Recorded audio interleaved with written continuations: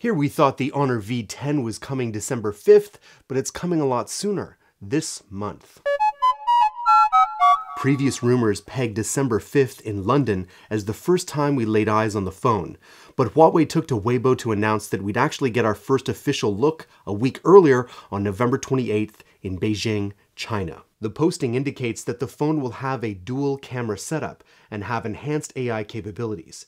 These features were rumored in earlier reports, but now Huawei has confirmed it. According to Gizmo China, Honor CEO Xiaomi recently went on record to state that the V10 would be powered by the same Kirin 97 chipset found in the Mate 10 and Mate 10 Pro.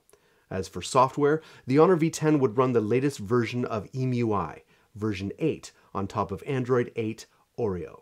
Unlike some of the higher-end contemporaries, which feature tall displays and differing aspect ratios, the Honor V10 will reportedly stick with the 5.99-inch 18:9 display with minimal bezels. According to leaked documents spotted by Giz China, the Honor V10 sports Huawei's in-house Kirin 97 chipset, the same found in the Mate 10 and Mate 10 Pro.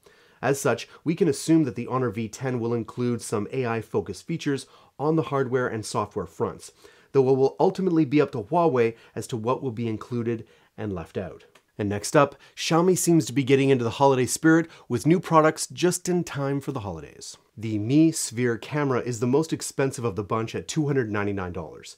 It records 360-degree panoramas at 23.88 megapixels, which means that you can record up to 3.5K or just shy of what your 4K TV can display.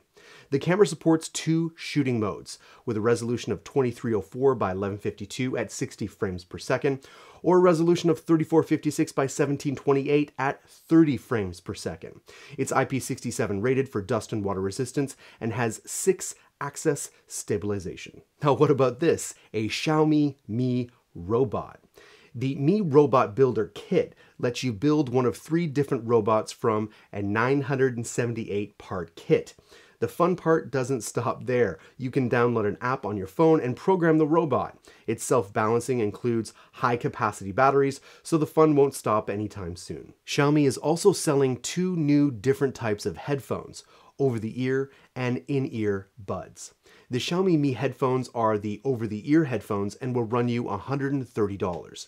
Xiaomi says they are crafted with the new graphene material to provide high-performance audio, and a passive radiator provides fully immersive hi-fi experience and powerful bass. And Xiaomi hasn't forgot all you battery hogs out there, and there are a lot of you, because they've provided us with the Power Bank Pro. Now, I haven't used it, but it must be doing pretty well because it's sold out, currently out of stock.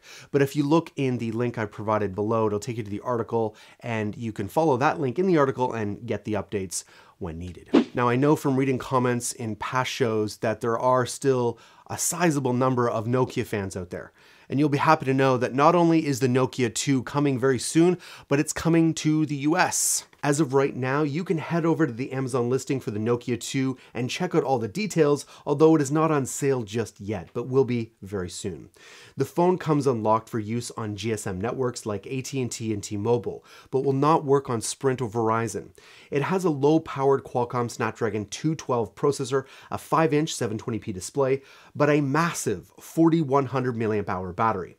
It comes with Android 7.1.2 out of the box, and much like other Nokia devices, there's promised upgrades for Android Oreo and Android P. The rest of the specs include an 8-megapixel main camera, a 5-megapixel front-facing camera, 1 GB of RAM, 8 GB of onboard storage, but luckily you can expand the storage with a microSD card, but you're stuck with a paltry 1 GB of RAM.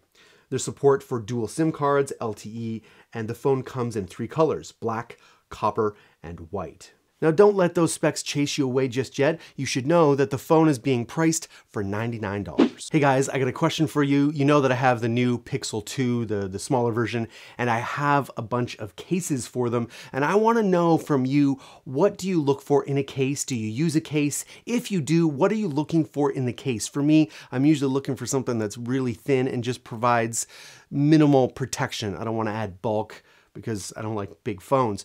What are your priorities? Let me know in the comments below, preferably on Twitter because it's easier to track right there. Let me know what you think. Thanks. Now, my audience is smart. So smart that sometimes you're inspired by a business idea, and then you try and get the name of that business in a domain name. And your next prospective customer is searching your business name, and they assume you have the .com. And if you don't, you're giving your business away to the one who does. That's the power of a .com. Now, why is that exactly? Well, no domain name extension tells your story with the same degree of trust as a .com or .net domain name. .com and .net domain name extensions inject credibility into your online presence. And who doesn't want to be credible? And don't forget, you get 15% off when you use our coupon code ANDROID. When you think domain names, think domain.com.